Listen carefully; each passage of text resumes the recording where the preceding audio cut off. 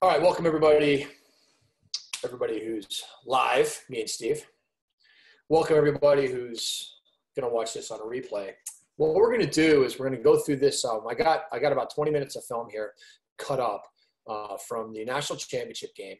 And what my plans are is to go through it, talk about it, and then I'm going to have my editors splice in clips, and I'm going to experiment with this idea of perhaps being able to, if I'm mentioning a particular skill, or more importantly, a particular drill that might teach something, or a part of the coach's training program that this pertains to. I just want to see if I can create a mechanism for people to, like, from an entertainment value, be able to watch a game like this, to be able, from an educational perspective, be able to learn and relate it back, but also to be able to see if we can enhance it with some extra video clips and editing. So we're going to experiment, open for all suggestions. So let's kind of get this going. So Yale really played a pretty interesting, they've been playing a lot of 1-4-1, but in this game, they really played more of sort of like a pairs type of offense. 44 was getting shut off a bit. They're Canadian. And they really don't want to slide off that guy very much. And as a result, they were playing this sort of, you can see there's sort of a pick right here, and then it looks like it deuces actually, but I think most of the time it was kind of pairs. So let's take a look at this first clip. You can see that they end up sliding. Duke was kind of slow to slide. Good little slide and recovery. I love the way that they flow right into a big little with a pass down, pick down. A slip, but to be able to get into a big little behind is a really smart thing to do. Now, here's where it gets pretty interesting, where their pairs look starts to, and again, you might call it a deuces if you want to, but later on it's more of a pairs. But you're going to see this little follow. They're baiting this guy to slide or not slide, and you can see that this midfielder is dodging hard, turning the corner, and shooting a shot that I think that Duke probably wishes was saved, because it really wasn't a lot of angle. But what I do want to say, though, is that, first of all, when you end up sort of mirroring with the guy that they don't want to slide off of, it allows you to dodge physically and get right to the net, which is pretty cool. But the other thing is that, and I've been watching a lot of this lately because I'm up in Canada, but, this midfielder could have hard pumped. And if he would have hard pumped a pass to X or hard pumped a shot early, I think he could have actually kind of walked in with a lot more angle than what he settled for right there. I mean, that was a great shot and all, but it was not probably a shot that most people want.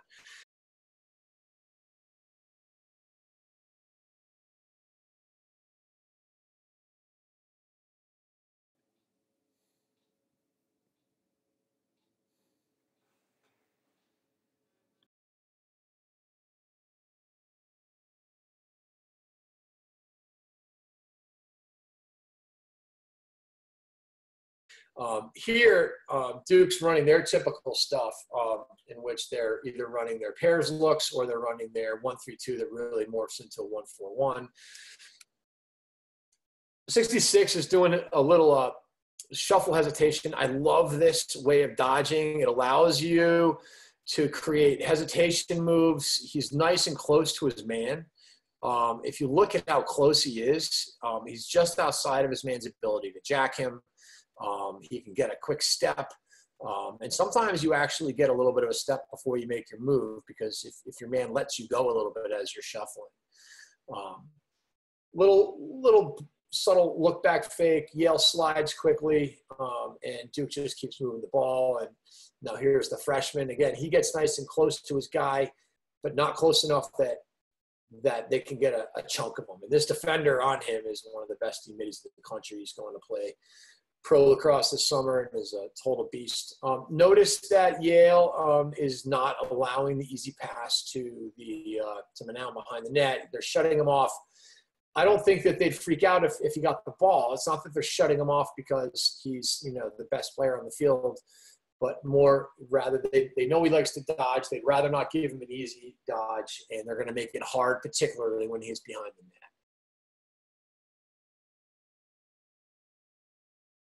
Here, Yale's just playing such great help defense. I mean, look at the posture of these guys. Their heads are turning. You're seeing, I mean, watch this defender in here trying to find this guy. He's reading the play. This defender on the ball is playing a strong V hold position, but do you notice how the defender on the ball has, as he's in his V hold position here, his hips are slightly behind those of the attackman. And this is an important part of the technique, because if your hips are upfield in a V hold, the guy's going to have an easy inside roll. And if you can keep your hips slightly behind in a really strong position, if he tries to inside roll, there's nothing there. And he's able to try to, you know, you see a lot of coaches say don't windshield wipe and swing on the backside. Some of these guys, when they're in that nice position, they can kind of swing and put a little pressure on you on the backside. And then he gets his V-hold back, and then just a really nice job showing, recovering. Great stick work right here. This defenseman, I think he's an Exeter kid, not the fastest guy. Great, good body, good size, really smart, really skilled, great off the ground. But you can see that he's not going to beat anybody up the field. So what he does immediately is start heading towards the sideline, and he's faking like he's going to give it back. And he fakes, essentially, it's like a fake backhand. He's faking it back. He's getting the riding attackman to take a bad angle, and he's able to turn it up the field. So that was pretty cool play. Honestly, there are drills. I watched the Carolina pregame drill that we're going to show you, but there's some great drills where you can kind of work on that escape stuff for your defenseman.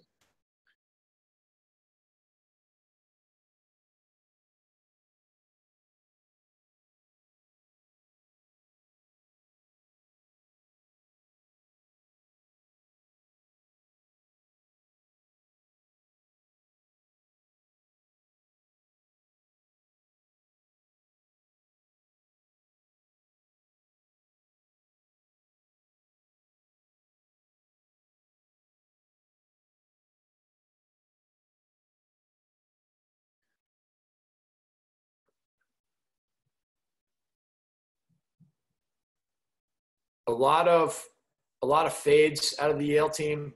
You can see that they pop behind the dodge, and then when the dodge starts coming back at him, he fades back. It really puts this defenseman in a tough spot. So, you know, they go with, kind of a little bit of an overload on that side. And you can see this defender's right in a position to slide.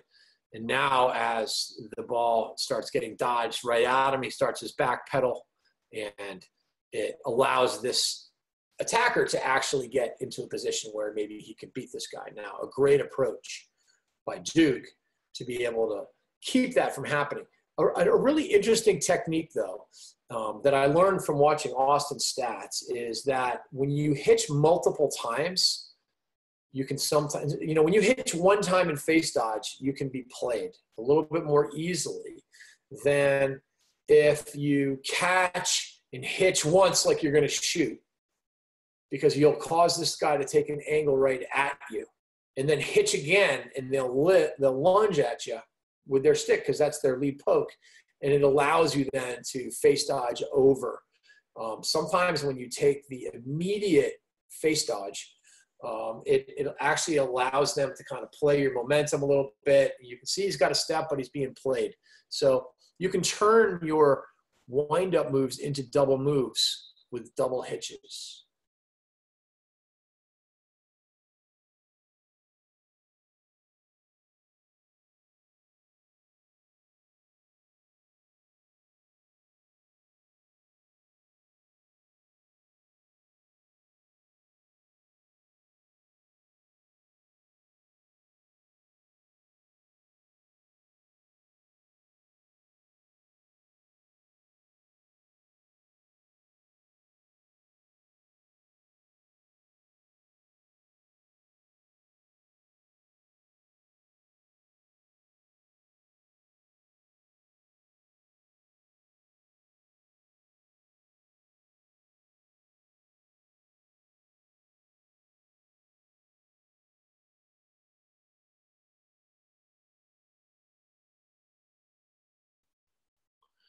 Defense playing pretty physical.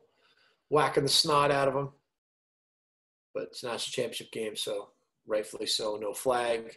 Interesting how soft Duke plays this right here.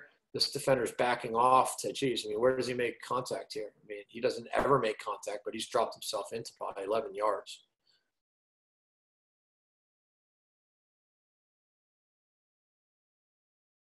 When you look at Ben Reeves, who obviously is just an outstanding player, I look at him and I say, you know, as great as he is, and he is great, there's things that he could do to be even better, which is pretty awesome.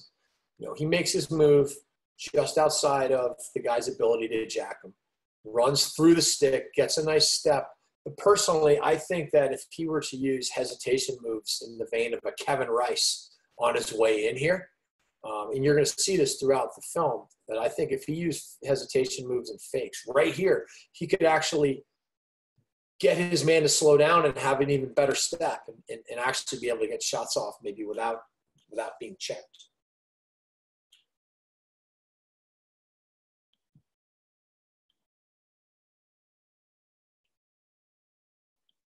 So here they do flow into a little bit of what turns into a 1-4-1 setup with a sort of a top center dodge. And, you know, this is one of the crazy things, you guys. You know, everybody has a tendency to want to attack the shorts. And when you attack poles, especially if you run towards their V-hold side, a lot of times if you go hard enough, you just put him in a bad spot. And this guy, you know, because he doesn't use his V-hold, he puts himself in a terrible spot. The only thing he really has would be a trail check, and he's not looking for that. He looks for a weak little backside wrap check. And then, man, did these guys just shoot the lights out. Yale did. Pretty impressive. Pretty cool little flow from Reeves on a dodge right up into what ends up being a little 1-4-1 dodge. And it's really tough. You know, they don't want to slide off 44. Reeves drops in. You know, they're hesitant to slide off him, and this kid just goes hard. So give credit to Yale for the way that they dodged and turned corners. I mean, they really did an amazing job with that.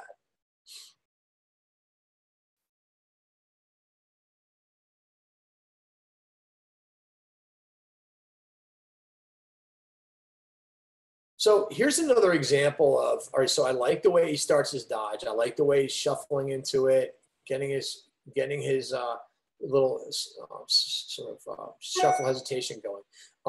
But then he turns the corner, and to me, if he bodies his guy right here, okay, and then causes his man to initiate contact, he'd bounce into space, and then he'd be able to be faking passes and manipulating the defense. And I think this is one of the developments we're going to see over the course of the next 5 years that's going to be really interesting. You're seeing a lot more redodging than you did in the past. You're seeing a lot more faking. But I really think that when you make this move right now, instead of running all the way down and losing your angle, I think that he could have turned the corner right there. He's bodying this guy, but he could have bounced into space and then started using fakes to be able to get himself where he wanted to go. Last point is that if you ever hard pump right now, if you hard pump like you're shooting, this guy who's pushing you, if you hard pump right now, he doesn't know if you don't have the ball. This is what Canadians do so well all the time. And when you hard pump and kind of hold it there early enough, this man who's looking to help won't. And this guy who's pushing you won't know you don't have it. And it allows you to turn the corner and be able to bury it, even with your right hand on like a twister type of a shot, if you don't want to put it back into your left hand. I love the camera angles in the national championship game. It's pretty awesome. So Yale ran a fair amount of 3-3, and they did either a two-man sort of carry shallow cut on one side and a three-man rotation on the other side versus Duke's five-man rotation. So they did a lot of this carry shallow with their two-man, and they were kind of looking for skip passes. And then on the other side, you're going to see a three-man rotation. And obviously, because they've got three righties and three lefties. So whenever they have a lefty out top, they'll do two-man stuff on this wing and three-man stuff on this wing, and vice versa. They can run it both sides. They kept it pretty simple. There's a pretty nice play that we're going to show you later that they did run. But obviously, when you start carrying people around and you get perfect spacing, you're going to start being able to find some skip passes. And that's really what they were doing as they were doing this. I mean, that shot right there was, I guess, was okay. It seemed like probably about a 14-yard shot. So I didn't love that. But I did like what Yale was running. And it goes to show you just how simple you can keep it. You don't have to be super, intricate with all your looks. So here, same thing. Perfect spacing with this guy stepping here, causing this defender to have to worry about this adjacent and that skip pass as best that he can. And you're seeing a little bit of an exchange out of these two guys here during the course of this carry. And then Reeves is able to send a skip pass right through. So no goal, but a nice look.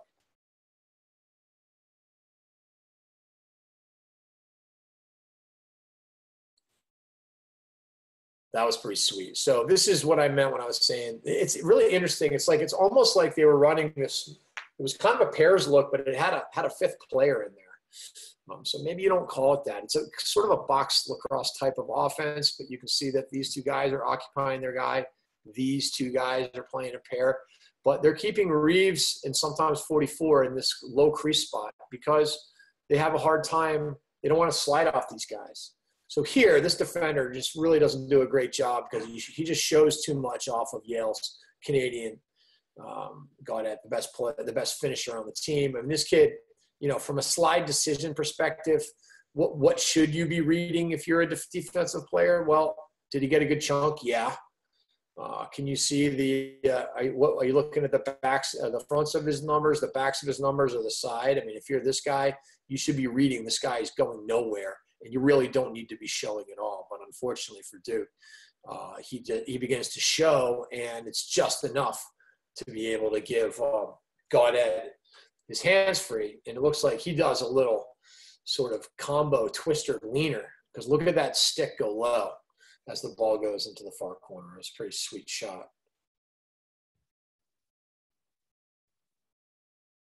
Duke was showing off those fades quite a bit, especially on the sweeps. And you're going to see right here that sometimes they are shallow cutting past it and sometimes they're fading back. And if you show off a fade, you're putting yourself in a position where you might not get back to it, especially if this kid was able to fade a little bit farther.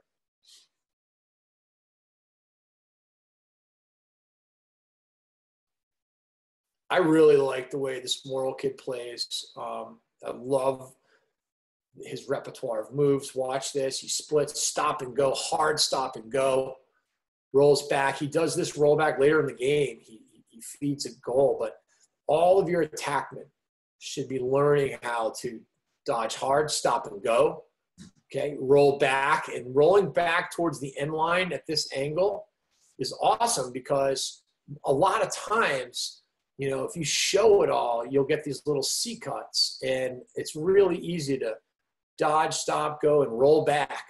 That stop and go roll back is it's really hard to deal with. The truth of the matter is a stop and go roll back should be an automatic.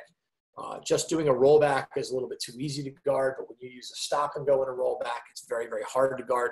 The stop and go, let's think about this for a second, okay, guys? Why do you use stop and go? When you're being played really tight, use a stop and go. Use a rocker, use a hesitation. When you're being played tight, why? Because when they're playing tight and you stop, they stop, and then you can get a step.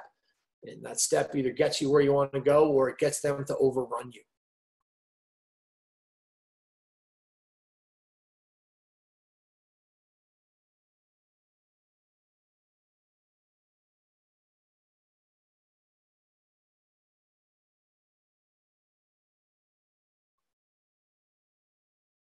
There's another example of the ball gets kicked up. So Morrill kicks it up, and then what does Gaudet do from the other side of the field? He runs straight up at this dodge and mirrors it.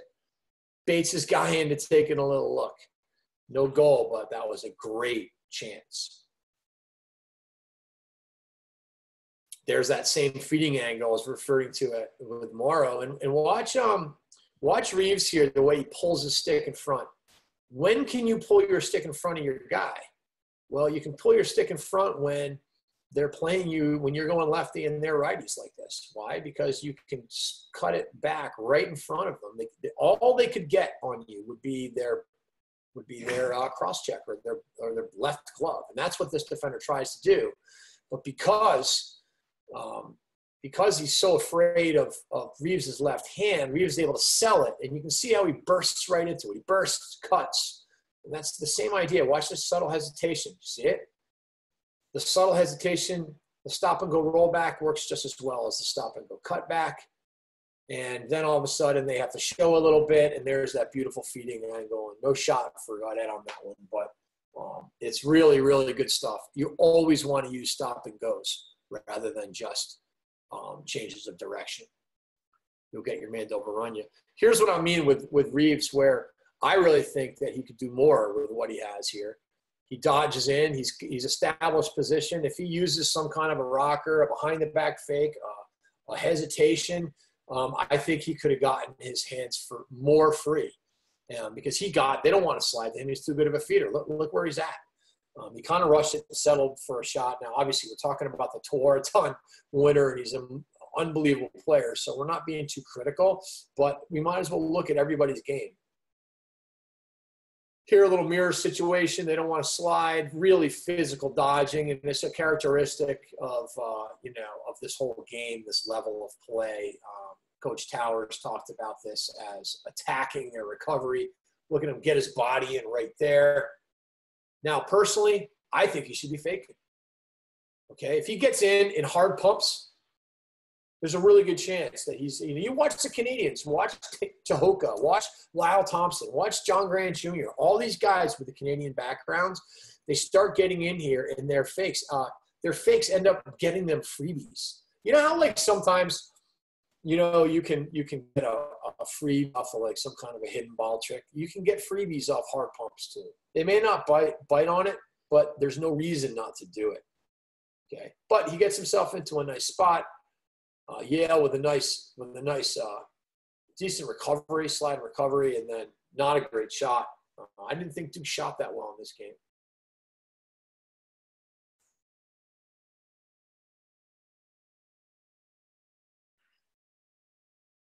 But man, they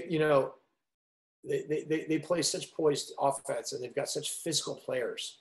It's pretty amazing. So let's look at this play.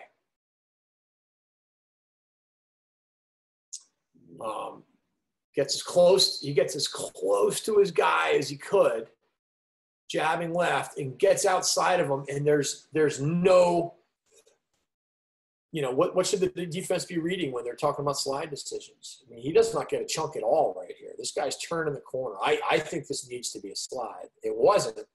And Yale's able to get all the way in.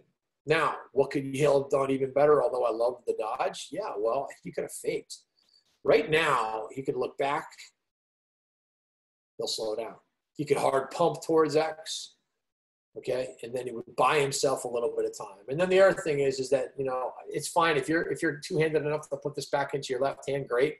But you could also turn that corner with your right hand, pump, pump, pump, pump, pump, and then just twist that thing anywhere you want. So that should have been a goal.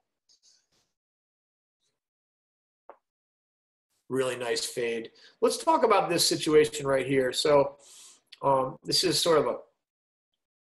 a classic 2 out top. This is like a 2-2-2 or 1-3-2 setup with the other wing fading, the crease mirroring. And when that happens, and you roll back to the middle, this is a really dangerous spot on the field. And I think sometimes we have to realize when we're running these sweeps and these fades that, remember, the worst case scenario is that you're rolling back dead center of the field, and it's really hard to slide to. Defenses don't really like to do that. They did here. They slid to it, and they slid off a guy they didn't really want to slide off of. But but it's a really, really difficult thing to do, is to slide when someone's rolling back in the middle of the field, because they can always roll back on you again. Reeves establishing his position. Again, I think that if just imagine with Ben Reeves' size, speed, vision, the way he shoots the ball, imagine if he faked more. Imagine if he used a little hesitation right there, a little rocker. Imagine if he was doing the John Grant Jr., the behind-the-back fakes. He'd score every time. Now, he had the shot he wanted in a lot of ways, but I still think faking is always better.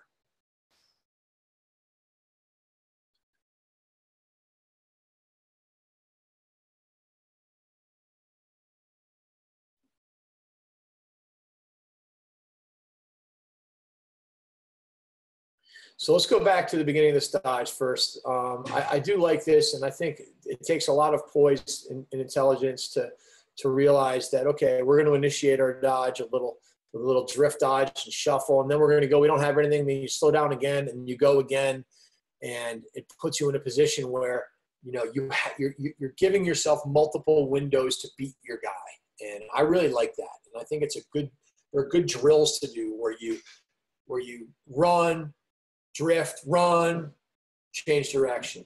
Run, drift, run, change direction. Drift. Make your move. Good. And shoot it. Okay, so now we've got some double threat dodges and drift dodges, and this is where we're going to look to get real tight to our man and either square them up with jab steps, or we're going to drift a little bit. And the drift dodge happens more with shuffles. So let's take a look at a couple of these. Here, the player is going to dodge up and then drift with a shuffle, and then make the move from there. I would have liked to have seen her be a little more physical on the dodge. But what I like about it is, like, going from a run to a shuffle is a really good way. It's in basketball, it's called a slide hesitation. When you shuffle, you can see how the player is kind of going up and down, and then you can, like, make moves. I would have liked to have seen her initiate contact right there. That would have been key, and that's what you got to really work on, kind of like we did in the tight one-on-ones. I like the way that she's trying to get her shot off around her man. I think the underhand sidearm shot is the way to go. Here we got a downhill drift, and you see how you can sort of put together split dodges and split dodge rollbacks. So let's look at this one more time in real time. Drift, hesitation, split, roll, rocker, gets the shot off. I think you'll find that these drift dodges, and Kayla Trainer does this a lot, and she does a lot of splitting with it, but there's great opportunities to be creative in your dodging here. Here, you're going to see a nice little hesitation right there that allows her to get a nice roll back to the middle, and a good opportunity for a screenshot.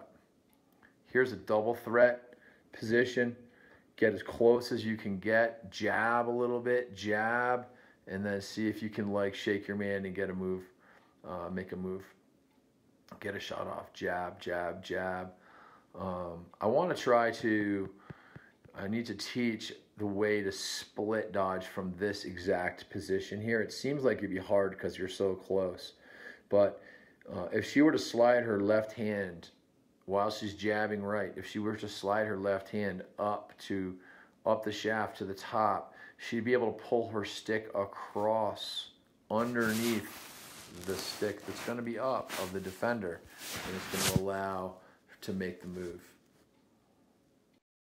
Here's the classic example of a tough approach because you try to go for the loose ball. Probably should have been a slide there, but those are tough. Those are kind of tough plays when that happens.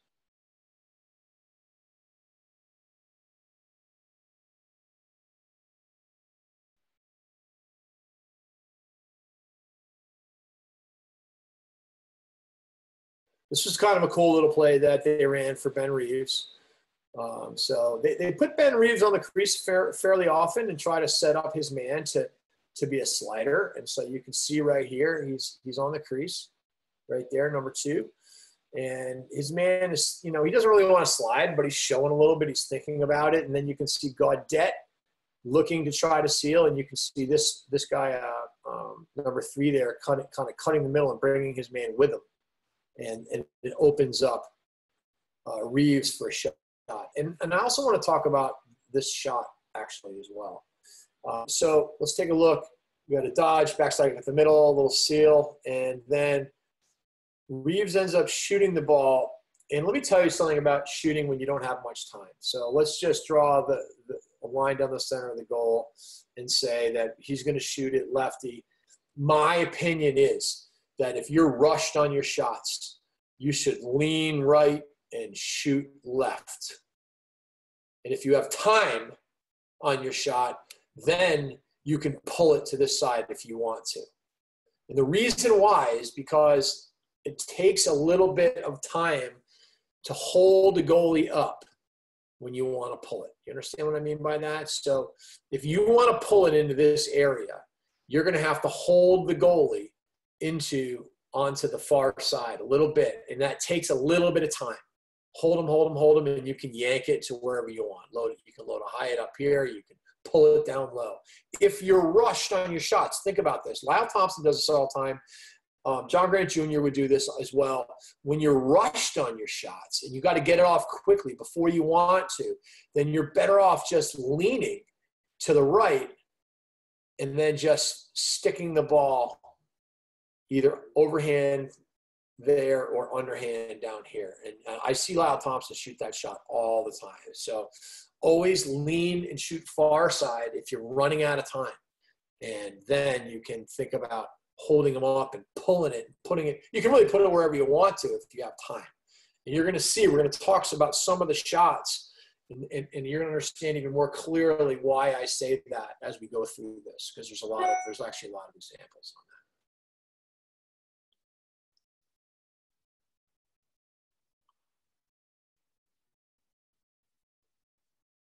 It's fun to watch this guy play. So, I mean, this kid, freshman Nakai Montgomery, he's quick. He's dodging more like a basketball player. I call this more like your double threat type of dodging. He's getting really close. He's bouncing. He's jabbing. He's hesitating. He makes a move, stop and go, and now he's like turning corners. Again, why not fake? Think about this, guys. In basketball, there's a rule called double dribbling. In lacrosse, there's no such rule. Reason in if you were to body slam this guy, get into space and start faking passes, he could be all the way in and the sliders would go back. It's just amazing to think about what you can do if you fake passes. How about if he basically he's leaning in really hard right here? What if he hard pumps up the field and inside rolls at the same time? We've all seen that move before. It's a John Grant Jr. special. Physical dodge. A lot of bouncing. So there, Gutterding was faking. But because he wasn't being physical right here, he really had nothing.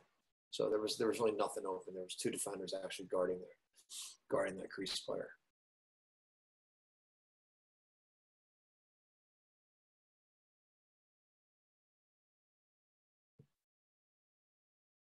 Great job with the stick out.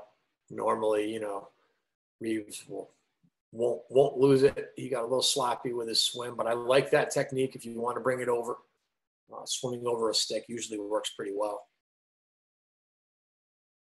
I think faking right here. Why not? Why wouldn't you? Dodge, look back to the mirror there, pump ahead, and people won't show as much. Nice little job on the fade. Jumping over to a little swing pick.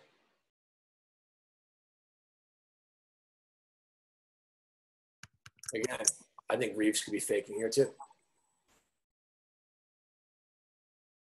I think Reeves fakes here. A little hesitation, a little fake, and he's going to be able to – I kind of he shoots it over the top a lot. He's great at it.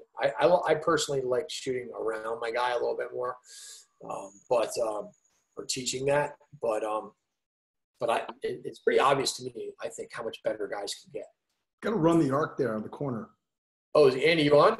Yeah, sorry. I got on late. Oh, yeah, cool. So yeah, let's talk about that. So we got Andy Towers on board. I invited him on and waited around for a bit, and I'm glad he's finally joined us. Yeah, talk about that, Andy. So you look at, obviously, in terms of his move to his left side, he was the best in the country at that respective move. But, I think where he breaks down right there, you got a couple of different areas where this would have been a goal for sure. Number one, you look at the amount of space he has as he's approaching the goal line extended here, James, right? Get it like a stop before and then stop it, right? Stop. Okay, so 11 is the only guy that's seen the ball. Everybody else is off ball. So they're basically saying to number 2, we're not going to slide to you. You're on your own against Ben Reeves. Good luck. Have fun, right? But he gets to the goal line extended, and you notice, like you just referenced, he shoots the ball overhand. Number one, that diminishes his angle in this instance. I think a sidearm shot is absolutely the way to go anytime you are coming across the goal line extended from behind to above. Number one, it just decreases your angle. The same reasoning applies when you are approaching the middle of the field from a wing dodge, right? It's the same concept. Anything that increases the size of the goal and increases the angle of your shot becomes the more fundamentally sound stroke in that instance, right? And then lastly, what I would say, which is vital in this instance, particularly because he's got the space and, he's got that half step, is if he turns the corner hard like Jordan Wolf used to do so often, or still does so often in his respective dodges, and attacks the front of the cage, there's a very good likelihood that his defenseman slides off his back and he's all alone for a front side dunk, or just runs the arc, the guy stays that half step behind him, and he's able to simply look high and shoot a low shot between the goalie's legs. Instead he fades up on a 45, shoots back overhand, and it crushes his ankle.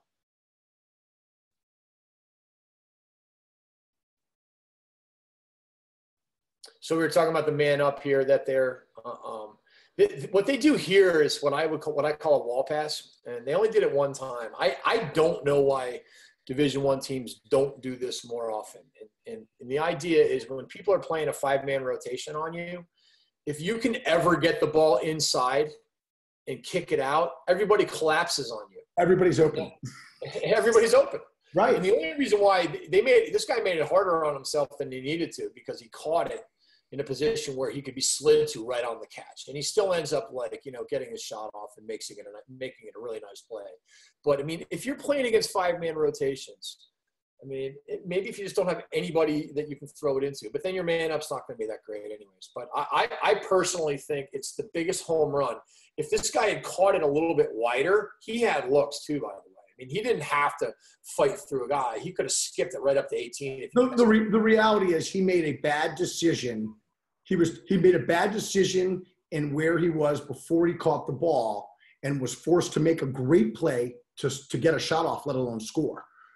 And where if he's dragging this on a high curl, and he extends two's slide, another 5 to 8 yards, he's shooting with his hands free. He's going to hit that shot with more consistency than one where he has to actually, upgrade off a catch and score. While he scores here, the reality is it's a harder goal to score with consistency than one where he would curl to the ball, extend the slide, and have his hands free, like you said, for another upgrade pass, maybe to the back pipe for a dunk or a skip through, rather than having to upgrade around his defenseman. And the fundamental thing on this play, and then we'll move on, is that he's not looking to see who's going to play him next. When the ball is being kicked in here and being kicked out, he needs to take a glance. And and you'll see this throughout this film. The idea of looking away, turning your head on defense to see your man in the ball is the same thing you need to do on offense, which is check where you are so that you can catch the ball in the perfect spot. He doesn't look, so he gets jumped. Right. But he does make a heck of a play and scores the goal. So he does.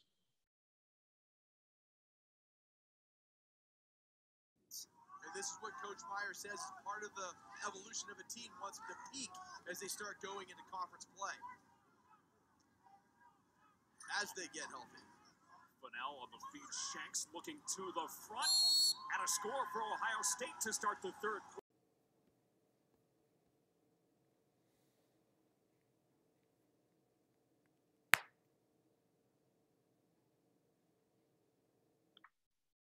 This pick angle is so awesome. I mean, Yale played such good fundamental defense. And coming from, if you go back to our live trainings or the micro trainings on big little stuff, and Yale's trying to get underneath, they're not switching, they're not fighting through. And to be able to set that pick right there where this guy has to negotiate a pick age, it's pretty awesome. I really don't think I think this Dodger does a great job of going hard. But right now, he should be like faking passes. And number two, there's techniques that allow you to start your fakes right here. Right. If you watch Kevin Rice and the way he finishes, he does is right now he'd be faking high. And then when he gets to about here, his stick gets to about here, he'd be faking low. And then the goalie's stick would drop a little bit and he jams it into the space. Or vice versa. He'll fake low right here, then he'll fake high, and then he'll throw it around the guy. The reason why this guy doesn't score is he doesn't use the early fakes, which is a really important come-around shooting drill. He just shoots and allows the whole defense to time it up. Yeah, I would even add that, for him to slow down a half step to be able to win a sharper corner would also increase his angle. But I also like the idea of the fakes, if it does nothing else than makes the respective slide guys a step late to him, which allows him one more step to the front of the net. I'll tell you what, I love this cutback right here. I mean, when you start taking guy at an angle like this, and this is kind of what Andy was talking about, I think, in some ways with your dodging technique is like he just cuts the corner and then is able to put the defense in a position where they have to slide. Yeah, his separation step is to the goal line extended, right? And that's exactly right. Now, the other thing is, we talked about this before you got on the phone, Andy, is that Gutterton catches it and tries to shoot it to the far corner. I believe that when you're rushed, you have to shoot a leaner or an anti-leaner. So he should have leaned right in front and left. Quick release it. Because anytime you're rushed, you don't have time to hold the goalie and pull it.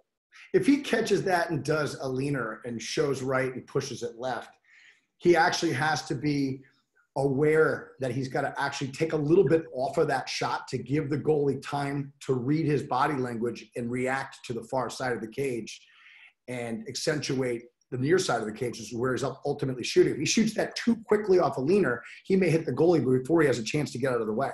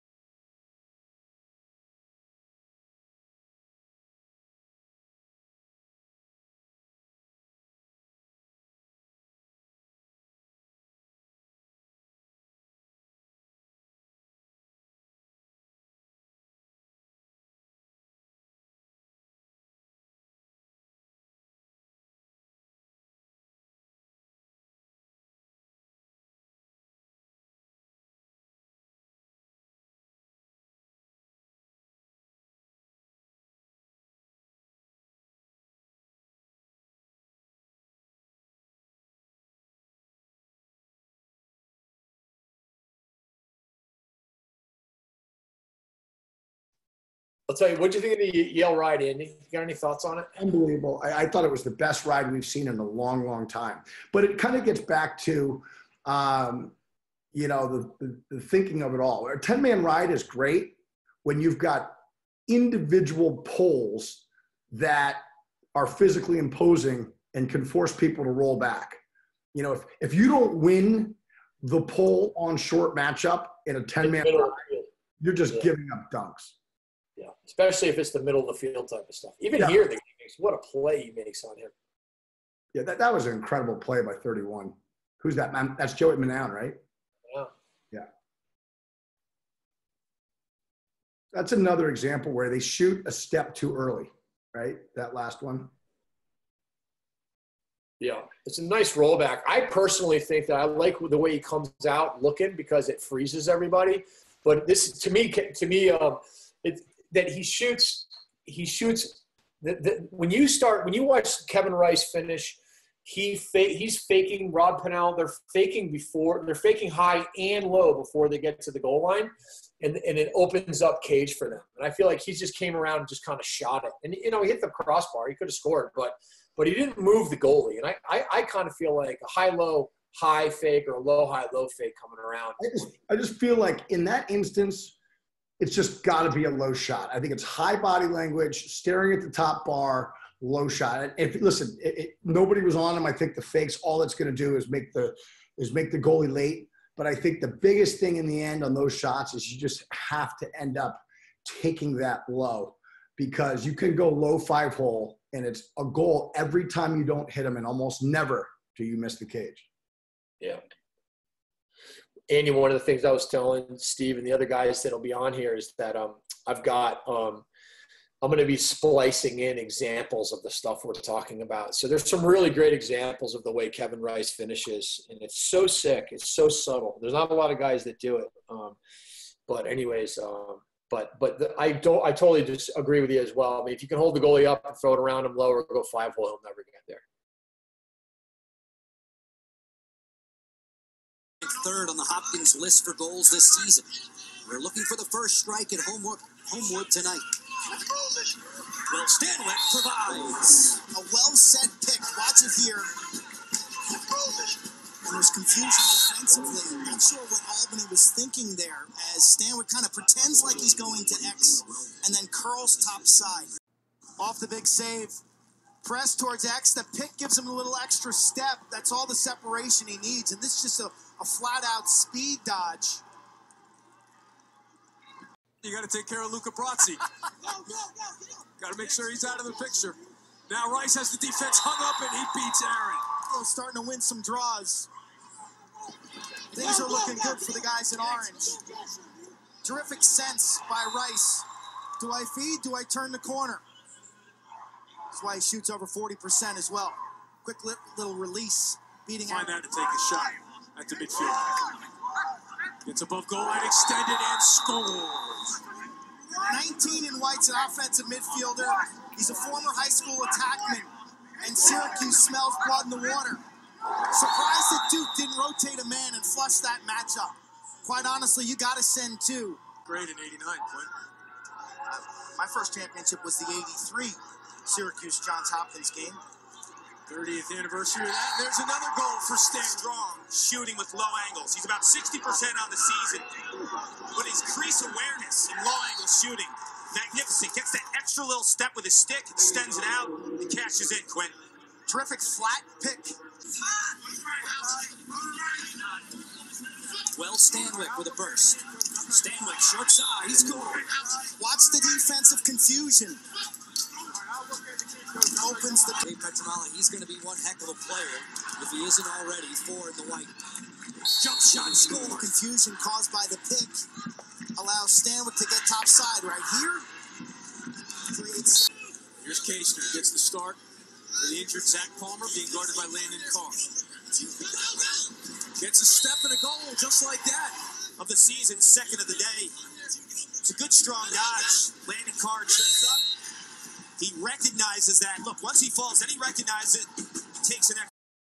How about Manown going hard and Gutterding? This is interesting too, because Gutterding reacts late, fades up the wing a little bit, but Manown just goes so hard. I think it's Manown, right? This is the finish that Morrill should have just done this last time. He's coming in, he stays high, and he just beats him low in the middle of the goal, in between his legs. It's like a goal every time. Yeah. Right? Unless the goalie guesses and drops, it's literally a goal every time if you don't hit him.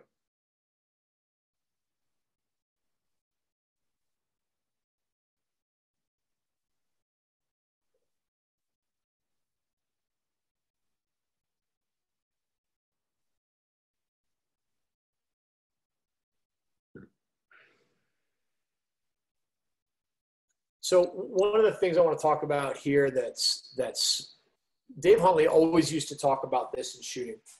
And he would always say, never shoot right through your front foot. Because Darius Kilgore, one of the greatest shooters ever in box lacrosse, said it in a different way. He said, when you transfer your weight from your back foot to your front foot, the goalie's expecting the shot. And if it doesn't come immediately, you've got him where you want him. And so you can see how there's a little bit during the course of this crow hop and wind up, he's able to transfer his weight, hold the goalie, and just hammer it. So you actually are hitching the timing of the release of your shot. Exactly. Really good. That's really interesting. I'm stealing that. I'll footnote you and Darius, though. I'm going to get Darius on one of these live trainings. Do one live from the res. Darius was a stud.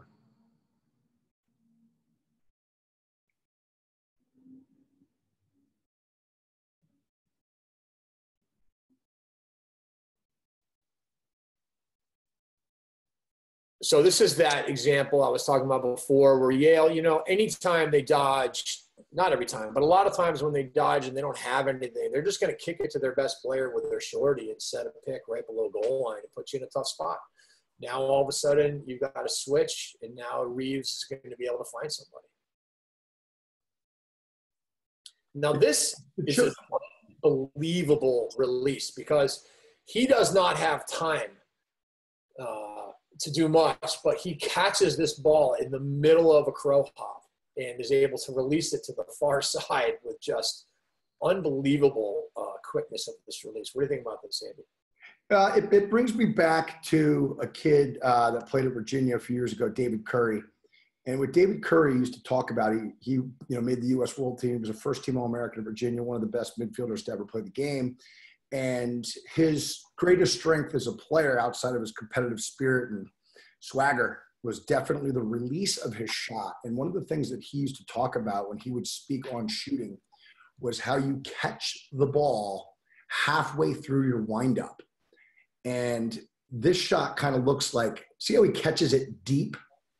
And when he catches it deep, all he's got to do is plant and follow through as opposed to reaching for it and pulling it back, planting and follow through. So I feel like the speed of the release is the reason that he's successful here. And that speed of the release is obviously magnified by catching it halfway through his windup. Dave used to talk about how he kind of gets his back to the ball before he catches these passes and how he's halfway through his windup. And that looks to be the case in this instance. The last point on this is just that it ends up being a screenshot too. And anytime you can shoot it around your guy, it's just so hard for goalies to see. Okay.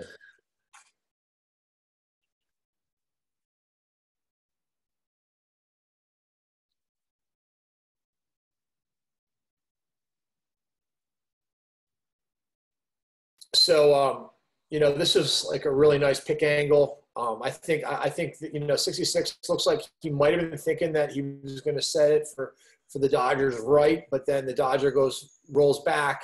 He adjusts his pick when he sees the guy thinking about fighting through it. Now, personally, I think right now Gutterding should be, 27. Who's that? Smith. I think Smith right now should be faking.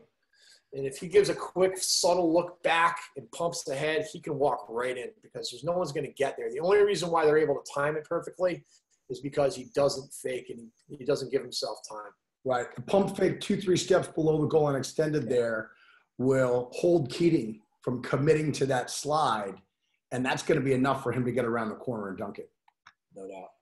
To me, faking has been like one of the biggest opportunities of this entire game. And I think it's one of the biggest opportunities for almost every player, actually. Here, Duke's taking away the righty alley on 18. So, like a well-coached guy, he S-dodges him and goes hard, still is able to draw a slide. but good recovery. Really good aggressive dodging. Now, this was an opportunity right here for faking as well. I mean, so 45 catch is it. Right to right, rollback, swim. Right now, if he sets his, instead of drifting right into the middle, if he sets his feet, he could then attack. But instead, he just sort of runs and allows everybody to kind of play him and gives himself no real estate to dodge into. So one of the things I think about the double dribble analogy all the time. It's like anytime you make a move on somebody and you get yourself into space, you can set your feet right now. And now that guy is going to have to take an angle to you where you are. And it's going to give you an opportunity to attack with more pumps and draw and dump. Now, he might have been jammed up on his space, but the general concept here is the ability to set your feet anytime you want as if you were double dribbling in basketball. And the defensive guy, you force him into wasted steps. Exactly. Yeah. The goalies throw twisters so often. You ever notice that? No, but it's smart. Especially the Canadian kid wait to pick it off and stuff it. Exactly. That's a nice quick release, eh? Yep, same sort of concept. You know, he doesn't catch it quite as deep as Ty did on the last one, but it's the same thing.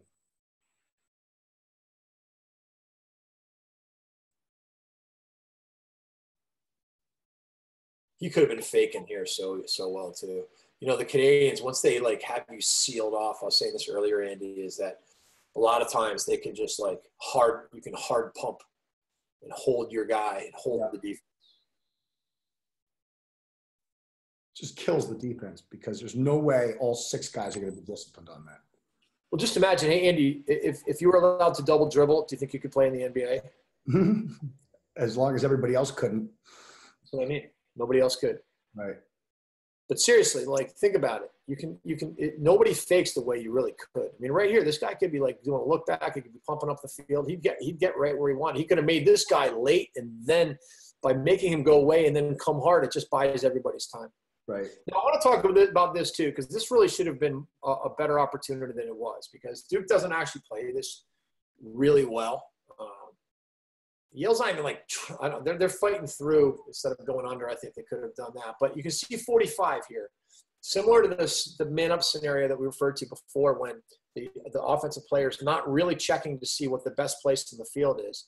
He's just staring at the ball, and he's drifting up the field, and he allows himself to be covered and allows this whole play that looks like it should have been a great opportunity to not be so great.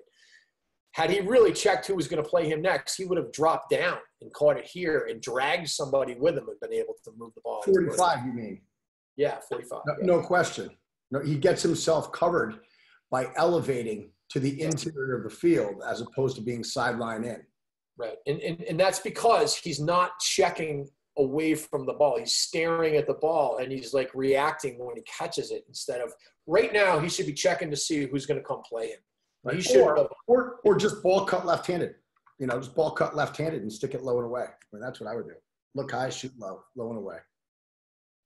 Because the slide's coming from the interior of the defense, and he's yet drifting to the interior of the field. So he's getting himself covered as quickly as he can in that instance.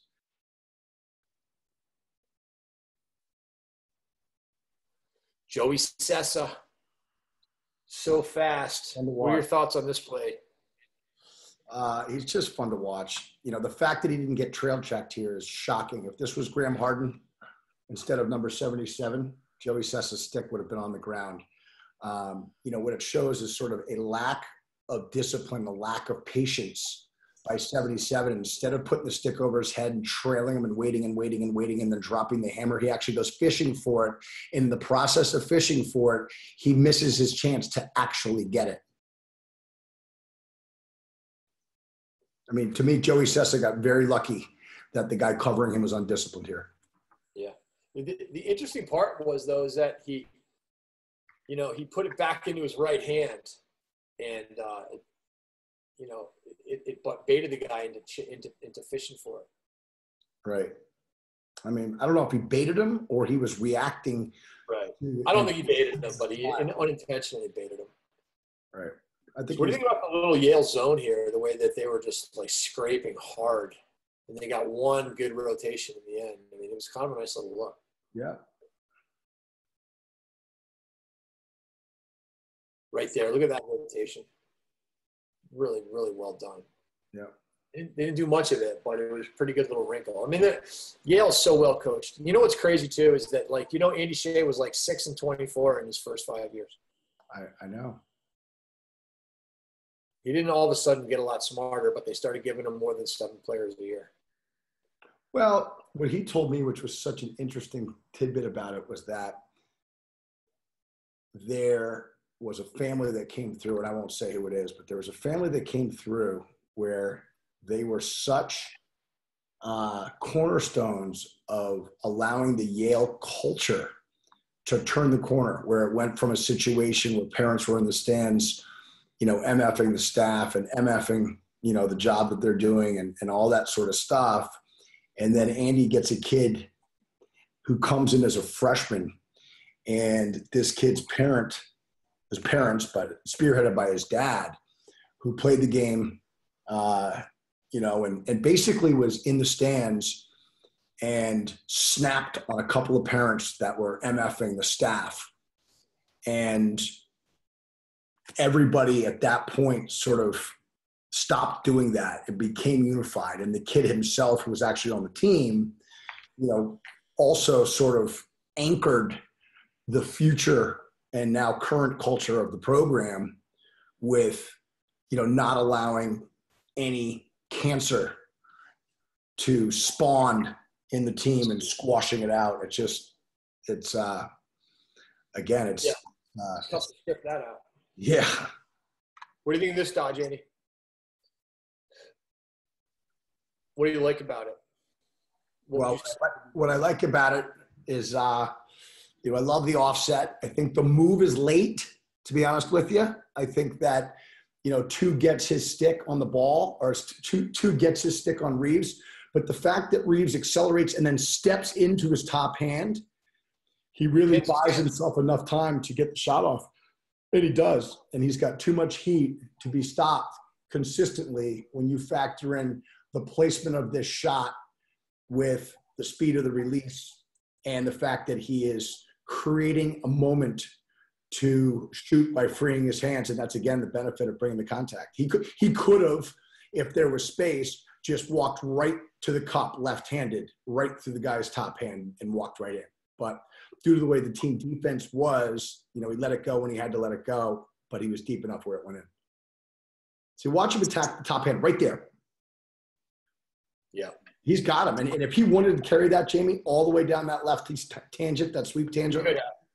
He's walking. I love the subtle little fake to this guy too, and doing that exact thing, turning the corner right down the tangent. He could have walked right in. Well, and that's what you were talking before. I mean, that's why Van Raphorst isn't part of the play. If Van Raphorst had stepped over, if he doesn't fake, Van Raphorst can step in, throw a one-handed poke at his chest, and still get back out to his guy. Yeah. Which he would do innately if the guy didn't fake. This is really not a great shot for Duke. But I like, on these little sweeps and Bears offenses, like he's settled here. I mean, first of all, if I'm like getting bodied like this and being played that hard, I'm stopping and going. Yeah, hesitator or a tight roll. A tight roll, and he's walking right down the gut of the defense, or one more to 27 who's loading up. Like you said, he settles, and this isn't a shot. This is a turnover. It is. And the tight roll. So, Andy, I love the tight roll. I just tend to like to set up my tight rolls with the hesitator. Yeah, and that's what Mark Millen does such a good job of. Yeah. He actually fades to free his hands and gives himself a lower quality shot. It was not great. No. Duke, I think number 7 for Duke showed a few times and gave up this exact shot multiple times in this game. This was a great shot. This was right off the bar, right? Yeah. Great shot. No need to show. I mean, Ben Reeves is awesome, but you're already not sliding to him much, and he's not dodging here. He's going. Well, if anything, it shouldn't be Van Raphorst that does it. Van Raphorst loses his guy at the expense of showing, and that's just especially when you have it happened twice. Gaudette scored on the exact same play earlier. That's right. Nice little swing pick. So, I mean, if swing picking isn't in your repertoire, check it out on the micro training for big little stuff. But, when you got a lefty, jump over to his left side and put the defense in a position that's tough. And the other thing I really like about this, and Gutterding does this a lot, is that anytime you can dodge and throw the ball to X with your inside hand, it causes full commitment out of the entire defense and buys time for anybody who's going to be the player at X. That's really interesting. And it's a tough. I mean, it's got to be. It's because it's big risk reward right there. Yeah, I mean, you watch Canadians. I mean, like, listen, you can work on it, and you can't always do it. But if you can throw it to X with your inside hand off any type of wing dodges, right? Because as soon as you put it in your outside hand, people start recovering. But if you leave it in your inside hand, they have to keep coming. Yeah, well, that's the key. It maximizes the unsettled opportunity. Yes, it maximizes the time. Yeah. Yep, that's right. And here, from a faking perspective, is if he starts faking passes up to 9, faking it inside. And when I was referring to, so Andy and I were kind of saying the same thing, but I was saying it in a different way. So when we talked about coming around, you should just go 5-hole with that thing. That's because he could. But there's sometimes that you're finishing on these low-angle shots where, first of all, a fake would have bought him another step. And you could argue, like, just throw it around him low if you want. Right. But I think if he fakes early, this guy is just a step late. And that's where the double fakes work. And you can fake high, you can show high and then put your head down and throw it high, or you can show low and lift, and like the Stanwicks would do all the time. But faking is where it's at. And faking is the next evolution for the game. When people start faking more, the way Tahoka does, Lyle Thompson, Connor Fields, you'll be amazed at what you can do. So this is a really cool little play. So right here, Yale's been running primarily a 3-3 look, and Duke's been running a 5-man sort of rotation. And so watch what happens here. They reverse the ball right back, fake it down, throw it. Now this guy is sealing the man. The ball is being faked with the little Ryan Brown 360. You know that one? Yeah. A little this fake where it looks like you're throwing it and you spin around, and it really emphasizes the fake. And 9 is sealing the one defender. He didn't do a great job of sealing him off, actually. But remember that this defender is trying to get over. And this guy here has got the responsibility of the backside 2 players, and he's being sealed off. So let's watch this one more time. Kind of a cool little play design. But 9 just doesn't do a great job of getting in his way.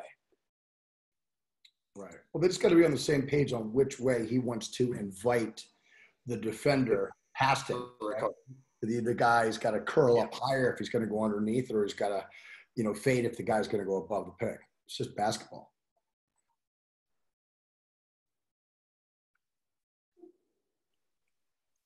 So 3 lefties on that side, and they're looking for, basically Reeves gets assists. Is this Reeves? No, this is 9, right?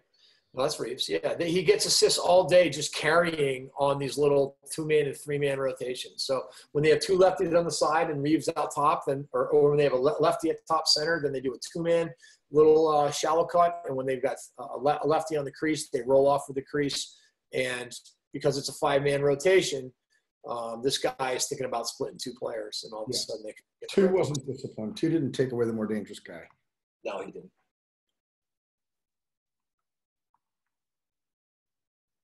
What do you think about this play right here, Andy, as far as, it was a great play by Manown to score the goal, but what's your take on the fast break offense and the setup that they use here and the way they execute? I think it's awesome. I remember this one from the game on Monday. Put it down and I'll tell you. See if you can freeze it right there. Right there. Perfect. Or just a little bit back. Good there? Yeah, right there's good. So even before the pass, it's probably good if you can go back a little bit. Right there. Done. Right there. Perfect. Stop. So this is so perfect, the way that Duke is spaced, right? They understand exactly how Yale is going to rotate. And this is a traditional, or this is a non-traditional rotation. Almost looks like a reverse rotation where they're not going off of Brad Smith, and they slide upfield. So obviously that's going to be the look. But what I love about this is this backside attackman is right on the pinch.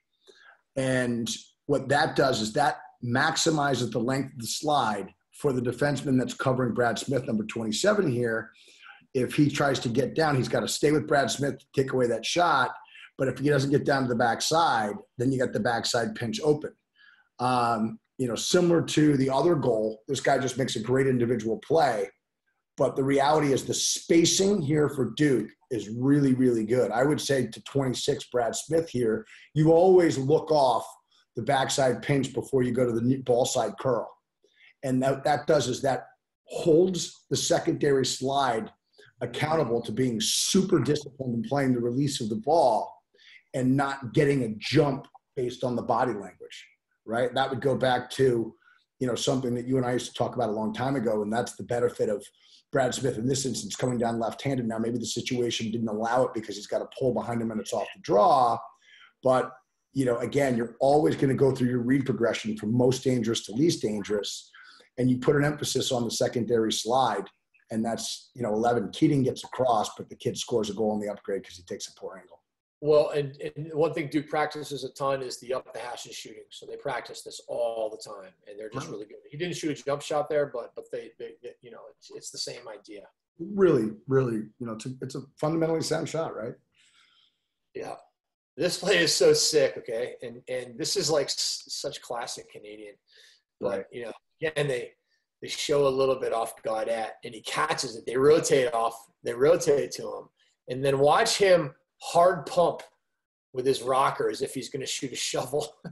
I mean, he just goes hard with that and then comes topside and just opens himself up. I mean, think about it. If you're going to rocker, you catch that thing. It makes sense that, he thinks he's going to have a shot at first, then he's overplayed. Now he's spinning, and he hard pumps it right there. And it just gives him all the space and time in the world.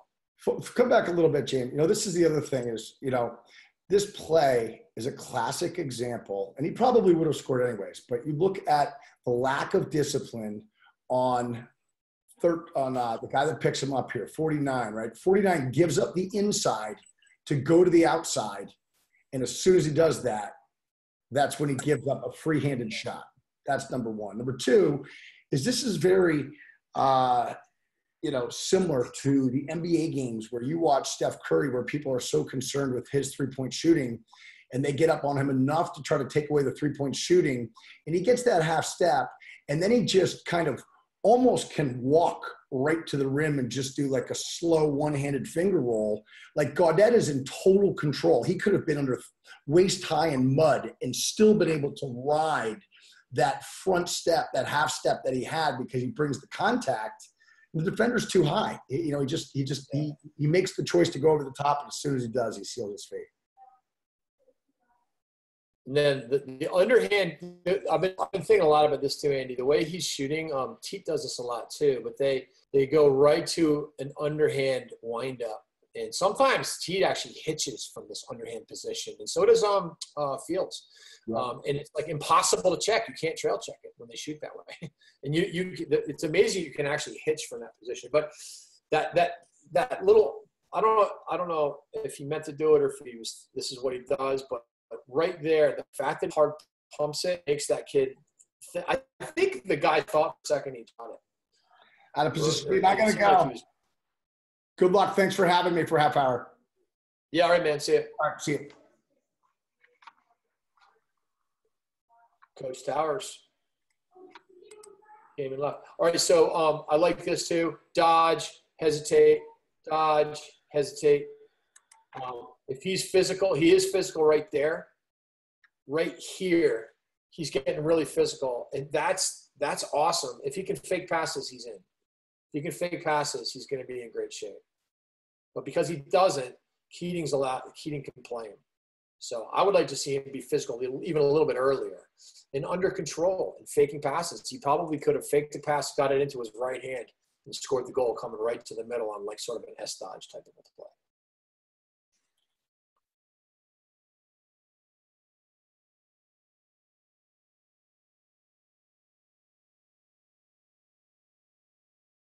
Here, example of where he could have been so much more physical on his wind-up. This is where you want to wind up and pin hands and spin.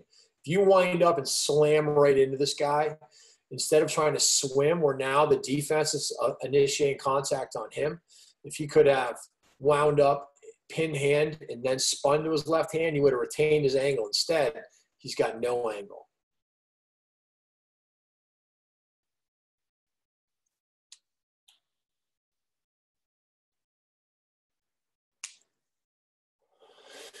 Hang up. They don't want anything to do with it, so they just kick it over to Manown. And Manown here, this defender playing real soft. It's like, that's the thing about the wings. It's hard to know where you are on the wings. And give Manown credit for sticking a right-handed shot as a left-handed player. And look how many dodges it took to beat him. Okay, so he gets the ball.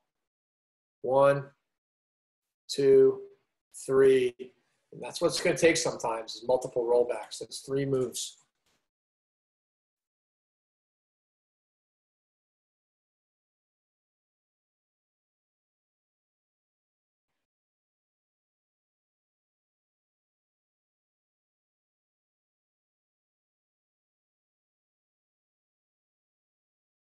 Pump and drag. I don't like the way he's switching hands. I think it really screws him up. You want to keep it in your strong hand on man up. But maybe they don't have enough lefties because they got a righty up in the top lefty shooter spot up there.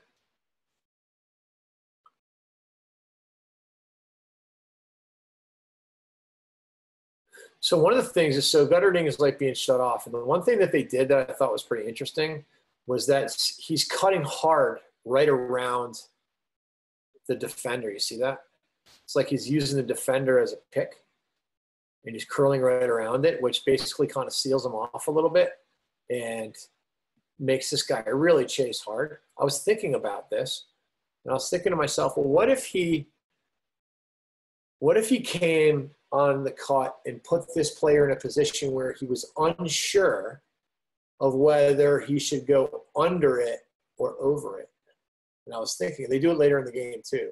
But if you were to run and don't, run slowly at first, and then once you realize your guy's like in a trail position, so just clear this off, run, get your guy on you.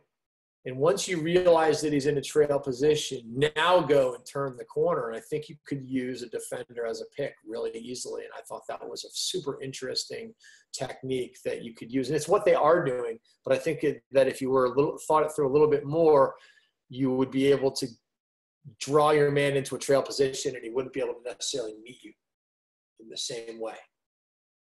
Really nice physical dodge right there, turns the corner, draws the hold, gets the ball back to the inside. Now, what Duke did to get themselves back in this game, besides win some faceoffs, is they upped the pressure big time. And, we're always so afraid of as coaches of pressure because it's riskier. Obviously Yale's got their 10-man ride pressure going on, which is pretty awesome for them. And Duke's always been known as a team that's so athletic that they can put some pressure on you. And really, it turned this game around because, if Duke had not really started to crank up the pressure, I think that they would have lost, and it wouldn't have been even close to as close of an outcome. They got it into being pretty close. Here, let's talk about this. There is a little bit of faking going on here. You can see that this guy's sort of in no man's land. This midfielder is doing a great job with his head up, being physical, sticking his body in, and is able to hold the whole defense where he wants it while he's looking for his skip pass, which I thought was awesome. I love this. This is classic double threat right here, you guys. So there's 3 ways to get into your double threat. Think about it. 1, your man can approach you. You can be in a double threat. 2, you can approach your man. And 3, you can bounce into it like this. All of a sudden, he's really close to his guy. Okay, he's physical. He gets into his guy. He steps back. He probably stepped back a little farther than he needed to. And all of a sudden, because there's no cushion, he's able to get a really, really great step. And they don't want to switch that off the pole. They don't. And Yale, what a great job they did shooting the ball too. Really impressive shooting out of the Yale midfielders. Amazingly impressive. But I love that double threat move.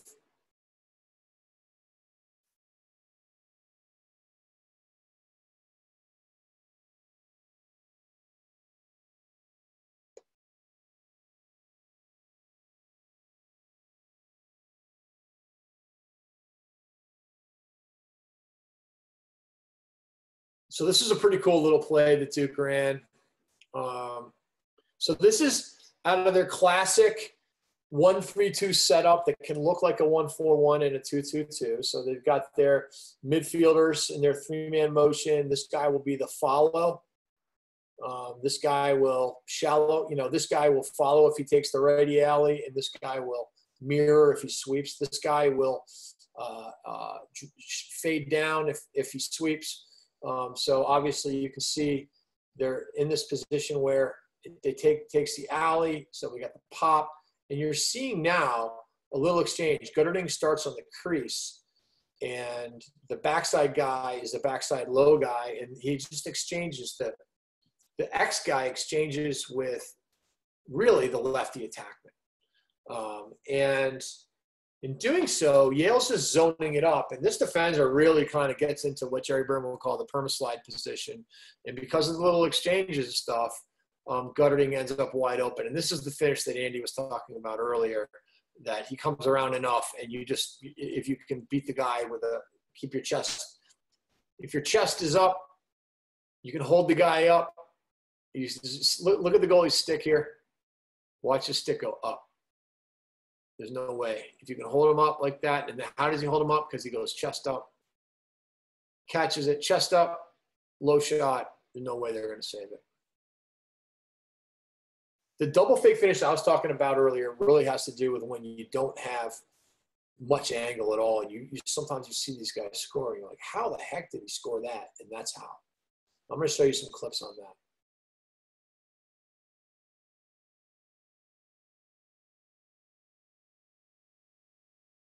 So here's the pressure. Yale's, they're not letting you throw the ball around. I liked the idea of what this guy does, because he tries to fake his way through the gap. But he just faked a little bit too early. And so what you got to do is fake more often. One fake isn't going to get it done as often as multiple fakes will get it done. But I like the concept of it a lot.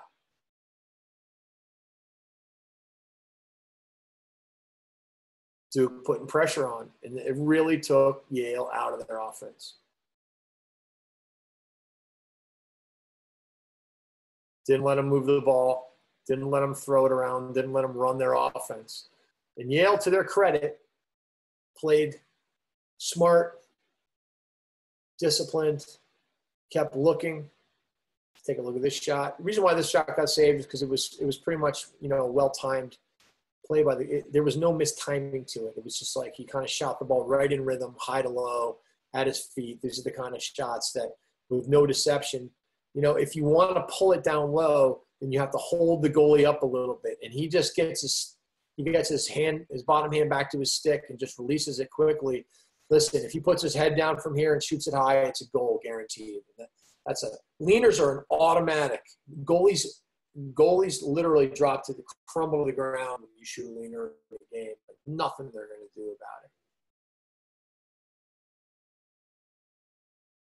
Really hard. It's funny because leaners are not hard shots to shoot. It's just hard to get people to remember to shoot them.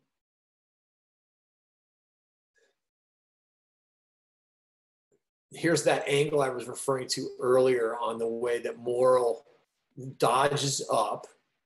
Okay. It's physical. Now he rolls back towards the end line. There should not be a slide going right now. It's a slide decision. This is not a good time to go. He's clearly not going to score, but he always looks to feed from here. this angle, this feeding angle is one that every attackman needs to know. Get physical, post up, look, and then roll back towards the end line and then look inside. You should not be sliding on that, but you saw this. It was open multiple times during the course of this game, and they cashed in once.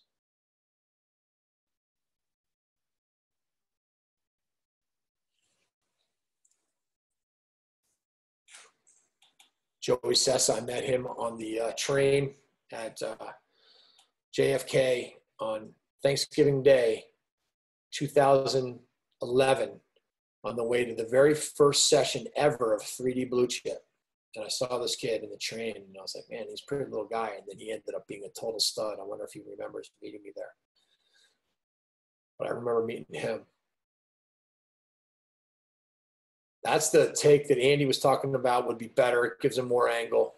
But listen, you know how much better Ben Reeves could be if he started faking, and he's already the Tour-a-thon winner.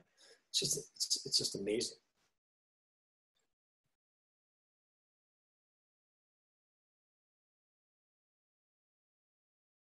Stop, go, stick your body in. Not much happening right now because they're kind of like trying to kill the game, right? Lever pass attempt, bad shooting, bad play. That was like, you just don't want to do that.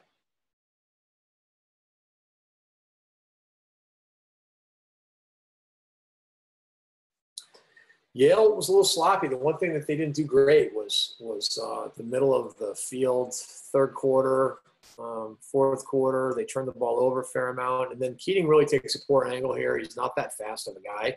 But generally speaking, when you're on the wing, you don't want to give – you just don't want to give – especially if you're not going to slide, which in transition you can't. You really got to play this more straight up. He gives him the underneath to the extent that he's never going to catch up. Then he also fouls.